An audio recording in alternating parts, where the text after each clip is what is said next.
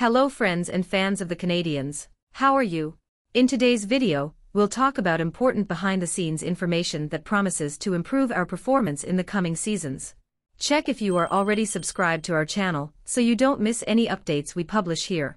The Montreal Canadiens are going to have a significant influx of youth this season, a breath of fresh air that is likely to make the on-ice product more exciting in Montreal, but also in Laval.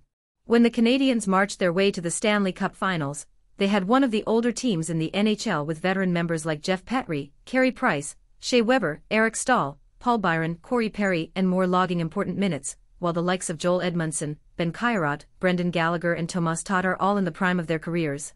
Since then, General Manager Kent Hughes has gone to significant lengths to rebuild the roster, with special attention to young and dynamic talent.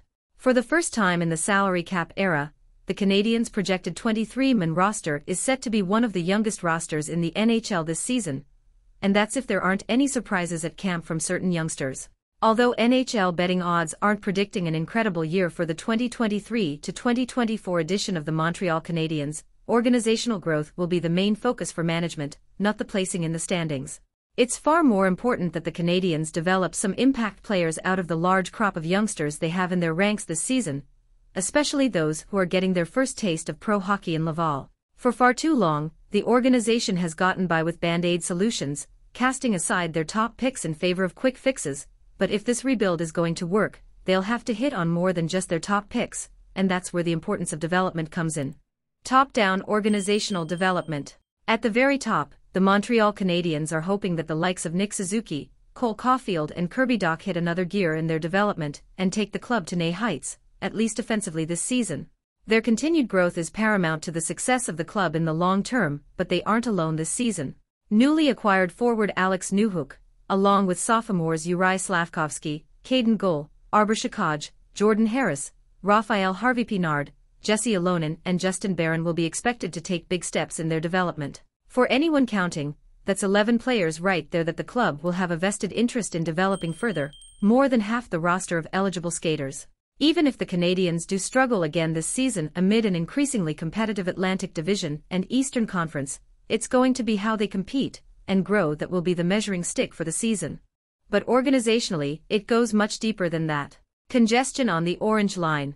The Laval Rocket are set for quite an influx of young talent. After some youngsters got their feet wet to end the season this spring, Emil Heineman, Jakob Dobes, Jaden Struble and Sean Farrell will head the major youth movement in Laval. Joining them will be youngsters Joshua Roy, Miguel Torini, Riley Kidney, Jared Davidson, Logan Mayu and Philip Mizar, and those are just the rookies. And that's also not counting sophomores like William Trudeau and Matthias Norlinder in the fold either. Yes, Rocket head coach J.F. Howell and the Canadiens development team will have their hands full this season in trying to help all of these youngsters reach their potential. But for the first time in what feels like decades, the organization looks equipped to turn some of these players into impact players. The biggest challenge. When General Manager Kent Hughes and Executive Vice President Jeff Gorton were brought into the fold, they were tasked with overhauling the club's player development structure and changing their incredibly bad luck at the draft table. Yes, the Canadiens were able to pull out some serviceable NHL players here and there in the past, but rarely were they able to take a promising prospect and help them achieve the potential that many saw in them early on. Hughes and Gorton are setting themselves a massive task this season in trying to develop this many youngsters all at the same time, but it's one they're confident will pay off. With 25 of the Canadiens' 50 contracts tied up in players 23 years of age or under, it's clear that the organization is banking that they can achieve just that and in bulk. It remains to be seen if they'll be successful, but it's certainly an exciting proposition for fans who will have two interesting, young teams to watch this season, separated by just a dozen metro stops. And for you, fan, what do you think of this Habs revolution? Comment below your opinion.